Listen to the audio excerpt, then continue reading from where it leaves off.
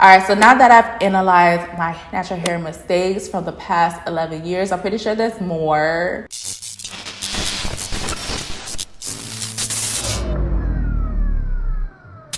Hey everybody, and welcome back to my channel. It's Wilonda. Now I can go ahead and just talk a little bit about the conversation of whether the natural hair community failed us or not. A lot of people are saying the natural hair community did fail us. A lot of people are saying natural hair community is dead. A lot more people are not interested in it. And I completely disagree with all of that. You know, we can agree to disagree. It's fine. This is an open discussion, right? I feel like a lot of times we take for granted what we have, and it's totally normal. We are human beings and we will take a lot of things for granted. You feel whether we worked for it or not. And having the internet, you know, can be a blessing and a curse. That's a whole nother discussion in itself.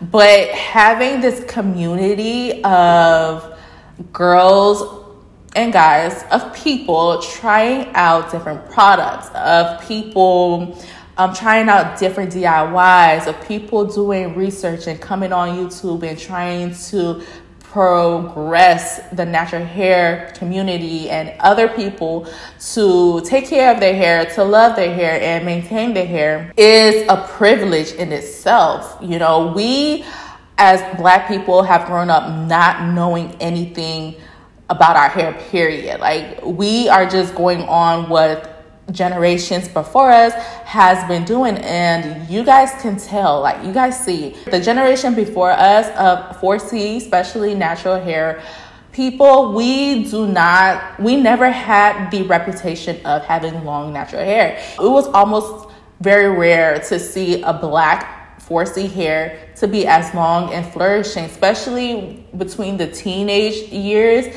and up into adulthood. When you're a kid, we didn't realize, you know, it was the simple things that we did, the simple routines that our mothers did in order for us to keep our hair. To the flip side, there are people who have been just damaging their hair and just know only to damage their hair, thinking that's the way it's supposed to be. You know, a lot of our bad habits, a lot of our hair traumas are derived from us continuously doing manipulative things, thinking this is the way we're supposed to maintain our hair. But as the natural community came along, we definitely realized that our hair needs tender love and care. You know, back then, we always seen our hair as being rough. Like, we thought our hair could go through fire and back, you feel me? Because it wasn't as soft as either the early curly textures or the straight hairs or the wavy hairs. Because we thought ours felt rougher physically, that ours were stronger. And I feel like it's the completely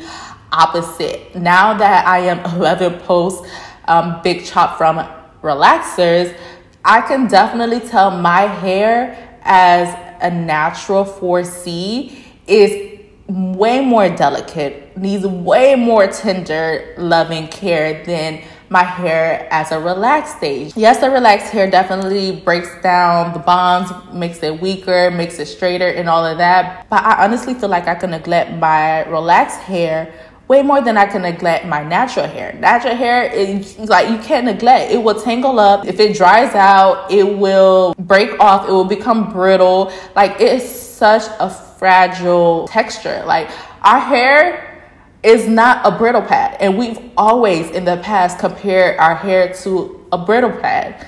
It is not. Brittle pads are tough. Our hair is not like that. I don't think the natural hair community has failed us. I feel as though a lot of people just are way more influenced than they should be. They're not taking accountability within themselves. When it comes to brands and sending products out, and influencers or content creators reviewing and putting their 2 cents in there, everybody is going to try to manipulate the system. Everybody is going to want to fall into capitalism. You know why? Because that's the way we eat, to be honest. So you have to take everything with a grain of salt. There are people out here that are very transparent. There are people out here who will not take any old brand deals because they are more loyal to their audience than to the brand. So you cannot take the batch that are telling you lies just so they can get a quick buck. You feel me? I'm not the type of person when it comes to my content to say this is the holy grail of anything. I mainly like to take brand deals in order for me myself to try the product out. While I'm trying the product out, I might as well get paid to do it. Like, it just makes sense, right? Like, that's not rocket science. If you want to go test drive a car and they said, oh, we'll pay you to test drive this car, you don't have to say, oh, this is the most amazing car out there. But I bet I'll give my audience, I'll give my community the details, the specs of the car. If they want to go purchase a car, they can. If they don't have to. But this is my review, and bet I'm getting paid for me to speak about the details and how this product works. That's how it really should be. So if somebody is saying this is the holy grail of the holy grail, either they really love it and it really works for the hair, because that can be true too, or they really don't respect the audience that they have grown. But at the end of the day, all brands are looking for sales. We are looking to get paid and all. It happens in every community. It does not matter. It is not strictly natural hair. It is not strictly black. Y'all know capitalism is everywhere. It's on the TV, it's on your phone, it's on billboards, like, it's everywhere. So that's not anything, it's not anything uncommon. There's nothing new, you feel me? Like I was mentioning before, I do think people need to take responsibility and accountability on what they are being influenced to do, not to do. By now, this is 2023. We should know that every product on the market is not going to grow our hair. We are the ones that are going to grow our hair. Our genetics is going to grow our hair. We just need to do our best in order to maintain it, to moisturize it, and to keep it on our heads. You feel me? So I honestly believe without the natural hair community, we will still be lost.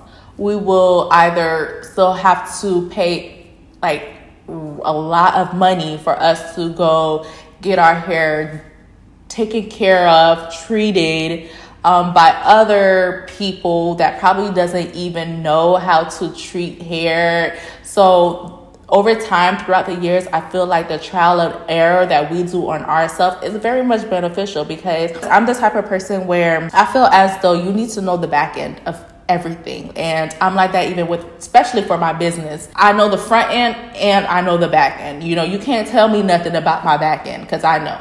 So a lot of us, if we go to other hair specialists or natural hair specialists, we let them do whatever. We don't really know what's going on. They're not really educating us. Some probably are, but not to the magnitude as we would be educated if we did those trial and errors on our hair ourselves. You understand? So the natural hair community definitely did not disappoint, to be honest. But you cannot blame the community for having it out there, because that was an option. For some people, it may work. For some people, it may not. For example, if you're still doing the egg, avocado, mask, protein mix, and it still works for you, keep on going. But if you're 11 years, 7 years, 5 years out and your hair is not grown, then maybe you need to adjust your routine and probably eliminate a lot of things that you just hold on to and think, oh, this is the way it should be. You feel me? I feel like a lot of people, they don't realize they have that mentality where, well, I've been doing this for years, so I'm going to continue doing it. If it's not working, maybe you need to adjust. Maybe. In the beginnings, like the true roots of the learning our hair, the first 7 to 10 years of the YouTube natural hair community, I honestly think were the prime eras. Now with the clove water or rice water, or like whatever is going on that's gonna grow your hair overnight, all of those are just purely content. It's nothing to really jump over. Definitely try it, and if it works for you, keep it. Definitely keep it. Nowadays, it's just all of the products are basically the same. It's just a little bit of reformulation and or just different packaging. So take everything with a grain of salt, like anything. Whether it's crypto, whether it's business, whether it's fashion, whether it's makeup, whether it's hair, whether it's health. take everything with a grain of salt. And I feel like over time, you progress over time. Like, you make adjustments over time. You eliminate things that are not working for you over time. That's where true growth comes from. Now that I am in my actually working on length, because I know the health of my hair is good now. My hair is not dry as well. I don't leave my hair as dry as I used to.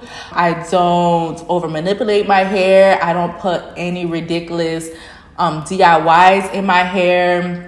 I try to keep it very natural. I try to keep it very minimal, especially when it comes to my stash. And I eat way better than I used to. Like, my diet now has completely changed. And of course, once your insides are good and flowing, the blood is flowing, everything is circulated properly, the microbiomes in your gut are healthy, then that's when you see the most hair growth. So to conclude, I definitely am hoping the natural hair community still go on strong. I'm hoping the upcoming naturalistas, hair content girlies are giving out proper, and there won't be anything new, to be honest, because we've already made the basics. Like, the millennial girls, we've already gotten the basics out there. Anything new that comes up, honestly, is just for content, to be honest. Y'all already know what y'all supposed to do when it comes to your hair and how to maintain length and growth and all of that. It's not complicated at all. We just make it complicated, and we don't have the patience in order for us to try to get our hair longer. Yeah, everything that's come out is just gonna be content, to be honest. Like, we've already did the work. We've already did the research. Like, it's all out there, you feel me? I want people to still have content to refer to. Later on down the line, people are going to be born, or people are being born every day. People are tapping into their natural hair on a regular, daily, and learning more about their hair and how to maintain it. So content is still definitely needed. Natural hair community is still definitely needed, for sure. You just have to weed out the BS and what are actual valuable information. It's very simple. It is very simple. I think that is all. So that is my little 2 cents on that topic. I thank you guys so much for watching. Do not forget to follow me on Instagram at importer_chocolate. Like, comment, subscribe, do all of that good stuff. Or at Wilonda everywhere else. And I'll see you guys in the next video.